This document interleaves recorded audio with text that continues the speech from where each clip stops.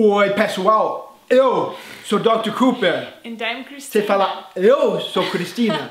And I'm Christina. E hoje, quero falar uma coisa. Hoje é nosso aniversário de casamento. Hey! Parabéns! Yes, we did it. Conseguimos, Cristina. Happy anniversary. E também eu quero te agradecer porque você vai me ajudar com esse vídeo que é sobre qual assunto? O verbo take.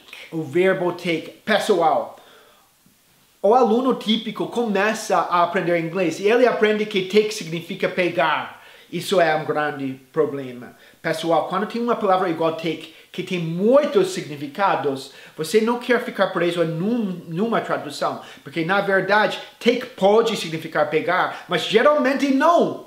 E até pegar pode significar take, mas geralmente pegar não significa take. Como vocês talvez saibam, se vocês já assistiram meu vídeo sobre pegar.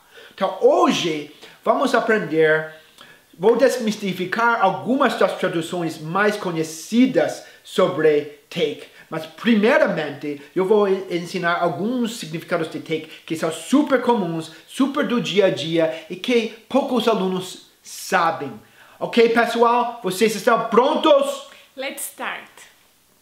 Ok, pessoal. Pessoal, sabe uma palavra que eu adoro em português? Eu adoro demorar. Cristina, você gosta dessa palavra portuguesa? Yeah, demorar? I like it. Demorar é tão legal porque não existe uma palavra em inglês que significa demorar. Nós usamos take. Nós usamos take time para demorar. Então é muito importante. Por exemplo, eu falo para Cristina. Cristina, eu vou ali e volto logo. Prometo não demorar. Okay. Como eu falo isso? I'm going there and I'll be back soon. I promise not to take time. Or I promise not to take long. Promise Okay. not to take long. Cooper, Christina, I'm going there and I'm gonna come back soon. I promise not to take long. Eu falo isso muito, né? Yeah, but you usually take long. Yeah. So demorar, está vendo? Quando você fala eu prometo não demorar. Demorar is like take a long time or just take long. I promise not to take long. Vamos supor que Cristina, porque eu demoro em tudo, é muito importante que Cristina sabe isso em inglês, ok? Ela fala, por exemplo, eu vou tomar um banho e você fala, ok? Don't take so long in the bathroom. Yeah. Não demore no banho. E ela fala, don't take long in the bathroom or don't take a long time in the bathroom, ok? Outro exemplo, o que nossos alunos sempre perguntam? Quanto tempo demora para aprender inglês? Quanto tempo demora para aprender inglês? How long does it take to learn English? Pessoal, vocês têm que lembrar essa frase. How long does it take? Você pode falar, quanto tempo demora chegar no Rio? How long does it take to get to Rio? Okay? How long does it take to get someplace? How long does it take to learn English? E às vezes, a pessoa vai responder, o charlatão, ele vai falar, não demora aprender inglês, não demora. Ela está mentindo porque demora, mas se você falar não demora, you say, it doesn't take long. Não demora. Ou às vezes você vai falar o número, ou as horas. Você fala, demorou 3 horas para o avião decolar. It took 3 hours for the plane to take off. Wow, exactly. It took 3 hours for the plane to take off. Então está vendo. Se falamos demora, it takes long or it takes a long time. Quanto tempo demora? How long does it take? Não demora, it doesn't take long. E se falamos demora o número de horas, falamos it takes 3 hours. Pessoal, eu devo falar mais uma coisa. Vocês também em português usam levar tempo, right? So você fala quanto tempo leva para chegar, ok? E você pode falar how long does it take? Lembra, em português vocês têm 2 jeitos de falar. Você pode falar levar tempo, levar muito tempo, ou podem falar demorar. E vocês têm que saber, nos 2 casos, usamos a palavra take. Ok, pessoal? Pessoal, outro uso de take que usamos todos os dias take no sentido de não aguentar, não tolerar, não suportar. Tá vendo? Geralmente usamos take nesse sentido em frases negativas. Nós falamos especialmente I can't take. Não consigo aguentar, não suporto. Ou I'm not gonna take. Eu não vou suportar. Eu não vou aguentar, não vou tolerar isso mais. Geralmente falamos isso quando realmente estamos sofrendo, ok? So, alguém pode falar, no, I can't take this heat. Não suporto esse calor. I can't take this heat. Mas o que eu geralmente falava na Inglaterra, Cristina? I can't take this cold. I can't take this cold. I can't take this weather anymore. Não suporto. Não aguento esse clima mais. I can't take it anymore. I can't take it anymore. Ok, não, tem um filme, vou falar depois sobre esse filme. Sabe essa... agora, hoje em dia, né? Se vai para o posto tem preços muito altos, né? Você fica, e também é tão difícil achar um trabalho, tem tanta violência, você fala, eu não vou tolerar isso mais, I'm not gonna take it anymore! Tem um filme que isso é uma linha de diálogo muito comum, ok? Mas você pode falar para mim, por exemplo... I can't take your mess anymore. I can't take the mess in your room anymore. E ela fala isso quando ela está de saco cheio, né? Realmente está sofrendo. Ela fala, eu não suporto sua bagunça mais. I can't take this mess anymore. Sabe o que eu vou falar, Cristina? What? Eu não suporto mais meus alunos matando minhas aulas. Eu não vou suportar isso mais. I'm not gonna take it anymore. I'm not gonna take, matar aulas em inglês americano seria. I'm not gonna take my students cutting class. Fala muito. Or I'm not gonna take my students skipping class. É um pouco diferente em inglês britânico. Pode falar, I'm not gonna take my students bunking off class. Que é bem, pessoas geralmente não sabem isso. Mas pode lembrar, I'm not gonna take my students skipping class anymore. Não vou suportar isso mais. What are you not gonna take anymore, pessoal? Fale para nós. What are you not gonna take anymore? Vocês já falaram o que for preciso? Em inglês falamos o que for preciso. Whatever it takes. Por exemplo, vou fazer o que for preciso. I'm gonna do whatever it takes. Ou vou fazer o que for preciso te ajudar. I'm gonna do whatever it takes to help you. Essa ideia de takes no sentido de é preciso é muito comum em inglês. Assistam televisão, vocês vão escutar frases assim sempre. Por exemplo, é preciso de muito dinheiro. É preciso de muito dinheiro abastecer. It takes a lot of money to fill up your tank. Okay, mas what else takes a lot of money, Christina? It takes a lot of money to renovate the kitchen. Ok.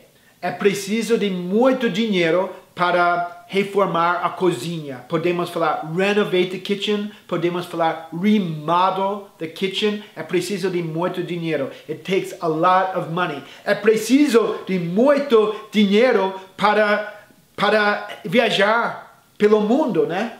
Exactly. It takes a lot of money to travel around the world. O que mais? It takes a lot of money to build our house. Né? É preciso de muito dinheiro para construir nossa casa. Exactly. Né? Ok, então outra frase muito comum, né? Mesmo tipo de frase. É preciso de muita coragem. Ok, como falamos, é preciso de muita coragem, Cristina. It takes a lot of guts. It takes a lot of guts. Pessoal, já ensinei isso em outro vídeo, mas quando falamos sobre coragem, podemos falar courage, mas no dia a dia falamos guts mais. Essa frase exige, é preciso de muita coragem. It takes a lot of guts. Christina, what does it take a lot of guts to do? It takes a lot of guts to move to another country. Com certeza.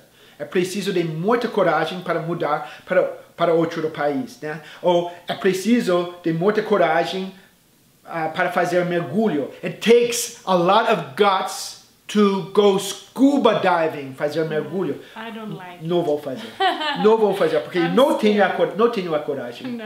I don't have the guts. É preciso de muita coragem, mas não tenho. I don't have the guts. It takes a lot of guts, but I don't have the guts. Pessoal, outra frase pode ser: é preciso de muito esforço e muita determinação para aprender inglês. Ok? É preciso de muita determinação. It takes a lot of determination to learn English. Takes a lot of effort to learn English. Exato. E, sabe, nós podemos virar a coisa e podemos falar aprender inglês exige muita determinação, que seria um pouquinho diferente. Nesse caso, falaríamos: learning English takes a lot of determination. Learning English takes a lot of effort. Ser professor de inglês exige muita paciência. Yeah. Being an English teacher takes a lot of patience. Ok, pessoal? Mandem para nós alguns exemplos com esse tipo de frase, ok? Vamos esperar e corrigir. Pessoal, outro uso de take que já ensinei em alguns vídeos é tirar, no sentido de take out ou take off. Para revisar, vou falar agora sobre a diferença entre take off e take out. Pessoal, se uma coisa está dentro e você tira, você fala take out. So, por exemplo, ok? Agora, estou falando alto. Agora, meus dedos estão nos meus ouvidos, né? E eu tenho que tirar meus dedos que estão dentro. And say, I took my fingers out of my ears. Ou, posso falar, I took out my fingers from my ears. Os dois jeitos. I took my fingers out of my ears, or I took out my fingers from my ears. Podemos falar, por exemplo, se tira a pizza do forno, né? Pizza, okay? You take out the pizza from the oven, or you take the pizza out of the oven. Tirar uma coisa que está dentro, take out. Também, vocês falam sacar dinheiro do banco, né? Mas nós falamos também como se fosse tirar. Take money out of the bank, ou take out money from the bank. Agora, tirar, se você tira uma coisa que está sobre ou em cima, you don't say take out, você fala take off. So, talvez um homem tem a mão em Cristina, né? Ela fala, tira sua mão! Espero que você vai falar assim. Tira sua mão. Take off your hand. Okay. Or take your hand off. Yeah. Take your hand off of me. Or take off your hand from me. Take off your hand. Tira sua mão. Ou, às vezes, você está usando óculos, né? E você vai tirar os seus óculos. You're gonna take off your glasses. Off porque está em você. Take off your glasses or take your glasses off. Ok. Agora... It didn't break. Não, eu faço isso sempre, né? Ok, so, uma coisa dentro, você take out pizza from the oven. Ok? Uma coisa em cima, sobre take off. Take your hand off of me! Ou tirar, sabe, o quadro da parede está sobre a parede, né? Então seria take the painting off the wall, or take off the painting from the wall. Isso é tirar, mais um uso importante de take. Pessoal, agora vamos falar sobre alguns usos de take, que talvez vocês já saibam, mas vamos ajudar vocês a evitar erros. Por exemplo, tomar. Tomar, muitas vezes, nós falaríamos take, mas nem sempre. Falamos take, por exemplo, quando estamos falando de remédio. Cristina, como falamos, eu vou tomar meu remédio? I'm gonna take my medicine. I'm gonna take my medicine. Or você pode tomar comprimidos. You can take pills. You can take tablets. Isso. Para remédio, take. Mas se estamos falando sobre bebida, por exemplo, e pessoas falam no Brasil, eu vou tomar uma cerveja, ok? Como falamos tomar cerveja, nós não falamos take beer. Isso parece outra coisa, ok? Se falar tomar cerveja, falamos que, Cristina? Drink a beer or have a beer. Drink a beer or have a beer. Oh, eu tomo muito, eu vou tomar um café. Ok, vou tomar um café, como falamos? I'm gonna have a coffee or I'm gonna drink a coffee, but no, I'm gonna take a coffee. Not I'm gonna take a coffee. E se falamos sobre comida, é igual. Vamos, por exemplo, você fala, ele tomou sorvete, ok? Nós não podemos falar take ice cream também. Não tem sentido para nós, significa outra coisa totalmente diferente. So, tomar sorvete é que? Eat an ice cream or have an ice cream. Eat an ice cream. Take. E eles vão ficar surpresos, mas realmente falamos eat ice cream or have ice cream. Tomar café da manhã. Have breakfast ou eat breakfast. Também usamos take muito realmente para expressões. Tomar controle é take control. A mesma coisa. Tomar controle, take control. Mas tomar banho é um pouquinho diferente. Se você tomar banho, sim, take a shower. Verdade, pessoal. Mas se você fala, por exemplo, tomar banho na piscina, você não fala take a shower. Take a shower é no chuveiro. Shower é chuveiro, ok? So tomar banho na piscina seria go swimming in the pool. Eles falam take a shower in the pool. No, it's go swimming in the pool or go swimming in the sea. Go swimming in the sea. Tomar banho no mar. Go swimming in the sea. Ok, pessoal? Próximo uso de take, muito importante. Levar. Levar quase sempre vai ser traduzido como take. Por exemplo, em expressões, levar a sério. Eu posso perguntar, isso é take seriously. Not take serious. Take seriously. Christina, do you take me seriously? Of course I take you seriously. Really? Yes. Você me leva a sério? I take you seriously. I take you seriously too. Thanks. Ou podemos falar levar a mal, outro exemplo de uma expressão com take. Não me leve a mal, que tinha uma música, não me leve a mal, que significa don't take me the wrong way, ou você vai falar, não leve isso a mal, don't take this the wrong way. Eu falo para um aluno, don't take this the wrong way, but you need to work harder. Não leve a mal, mas você precisa se esforçar mais. Don't take it the wrong way. Take também levar no sentido normal, levar de um lugar a outro lugar. Levar uma coisa de um lugar a outro lugar. Por exemplo, levar os seus filhos para a escola, ou a escola, seria take your kids to school. E que é um erro muito comum. Qual é o erro muito comum? When, for example, we say, I'm gonna take my sister to the airport. So, isso é perfeitamente certo. O que significa, pessoal? I'm going to take my sister to the airport. Significa vou levar minha irmã ao aeroporto. Levar, take, levar de um lugar a outro. Pessoas muitas vezes erram, porque eles acham take, eles pensam take é pegar. Lembra que eu falei, pessoas cometem muitos erros com essa ideia. I'm going to take my sister to the airport. Não significa vou pegar minha irmã no aeroporto. Isso seria I'm going to pick up my sister at the airport. Quando você fala levar de um lugar a outro, take. Vou levar o bolo à casa da minha tia. I'm gonna take the cake to my aunt's house. So é take, levar, não é pegar. Ok, pessoal?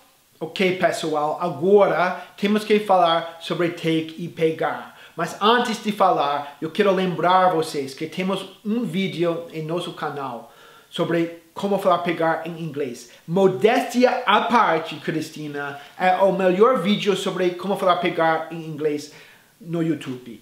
Eu garanto. Nós não podemos falar tudo agora sobre pegar, mas vamos tentar resumir no sentido de take. Okay? Para entender, eu acho o melhor jeito é pensar na diferença entre ir e pegar, no sentido de buscar, e pegar e levar. Vou explicar. Quando falamos sobre pegar no sentido de buscar, nunca falamos take. Nunca falamos ou get ou pick up. Por exemplo, vou pegar minha irmã no aeroporto. I'm going to get my sister at the airport, or I'm going to pick up my sister at the airport. Isso. Você fala, ela foi buscar seus meninos na escola. She went to pick up her kids at the airport. She went at the school. She went to get her kids at school. No, she went to take her kids at school. Não tem sentido. Ok, então, quando vamos falar take? Well, eu gosto de usar o exemplo de um restaurante por quilo. Ok? E vamos pensar, se você está na sua mesa e você fala, eu vou pegar comida. Ok? Você tem que levantar, ir no buffet, pegar. Ok? So, isso é ir e buscar, right? So, you're at your table, você tem que ir, you go, I'm going to get food at the buffet. Porque você ir pegar. Ir pegar não é take. Ir pegar é get. Seria take se você já está em frente do buffet e a única coisa que você tem que fazer é estender sua mão e segurar e pegar. Ok? Você está em frente, não tem que ir, você já está em frente. Se você pega e depois leva para sua mesa, pegar e levar é take. So, I'm going to take some food and go back to my table. Isso é take. Vamos, sabe, um erro muito comum com take é no supermercado ou no posto, like a pessoa fala, eu vou pegar cerveja no posto. Não, você está na sua casa, you say, I'm going to get beer at the gas station. When you say, I'm going to take beer at the gas station, parece para nós que você está roubando, porque take realmente é sinônimo para steal, porque temos essa ideia de pegar e levar. Ok, se você fala, I'm going to take beer, parece que você está pegando e levando sem pagar. I'm going to take beer from the supermarket. So, essa ideia de take, você não tem que ir e pegar. So, eu falo para Cristina, take my hand. Take my hand. Sabe aquela música? Yeah. So, ela pegou, está em frente dela, ela só pega. She takes my hand. Ou eu estou oferecendo dinheiro para alguém ou uma coisa, estou entregando na minha mão e a pessoa pega da minha mão e leva. I say, take this phone, take this money. Ok, pessoal? So, take é diferente do que get e pegar. Take é pegar só nesse sentido de estender sua mão e segurar. Pessoal, parabéns! Vocês assistiram o vídeo inteiro. Obrigado pela ajuda, Cristina. You're welcome. E agora eu tenho que avisá-los. Ok? Pessoal, take tem muitos significados. Só ensinamos alguns significados muito comuns que quando vocês assistem televisão ou falam com nativos, vocês vão perceber e vão reforçar essas ideias. E logo vocês vão ter a coragem de usar take nesses jeitos que ensinamos hoje. E vamos ficar aqui aguardando frases se vocês querem treinar e vamos corrigir para vocês nos comentários. Ok. Então, tchau pessoal, até mais. Tchau. Oi pessoal, você gostou desse vídeo? Então você também vai gostar desse outro vídeo que eu gravei. E lembre-se de deixar sua curtida e se inscrever no meu canal para receber uma notificação sempre que eu publicar um vídeo novo. Tchau pessoal!